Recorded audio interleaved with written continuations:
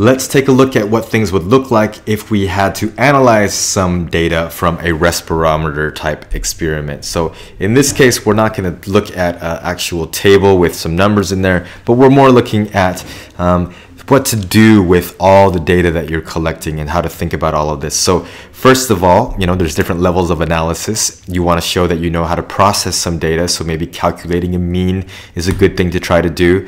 Plotting a graph is always important. If you can use software to do it, that's a great idea. If you don't know how to use some of those functions, figure out how to use some of those functions so you can figure out how to draw error bars and make sure to include all the information. Error bars should, if you can, show standard deviation.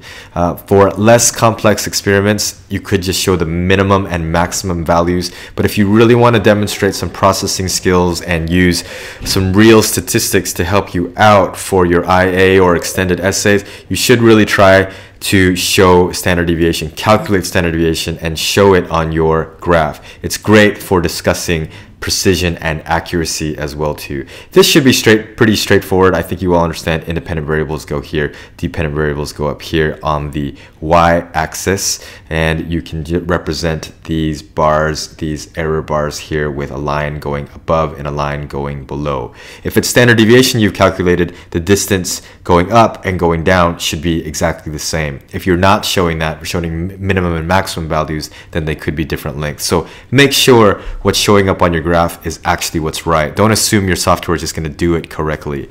Logger Pro doesn't have an easy way for you to do this. I think you have to manually type in the error bars and add it in. If you're using Microsoft Excel, you can calculate the standard deviations and set those column boxes as the actual values for the error bars. It's quite complex. I think I made a video at some point about that years ago. And if you're using something else like whatever the spreadsheet software is on a Mac, I can't help you.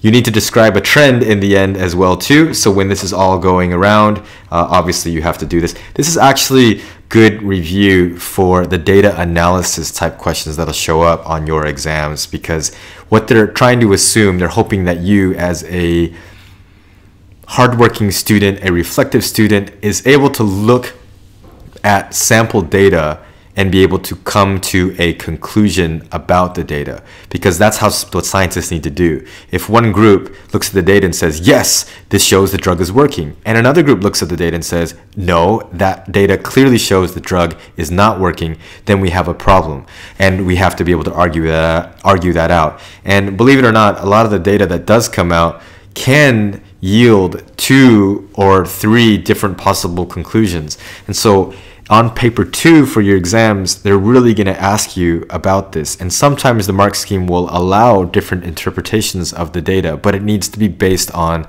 logic. It needs to be based on trends, patterns, and things that are there with the numbers through the analysis as well too. So you really need to be able to do this as a scientist. And when you get to college, if you decide to study science, not only will you be doing more complex experiments, you'll also be studying from the greats and looking at actual published data and seeing how people reached their conclusions and how the theories of science have become what they are today.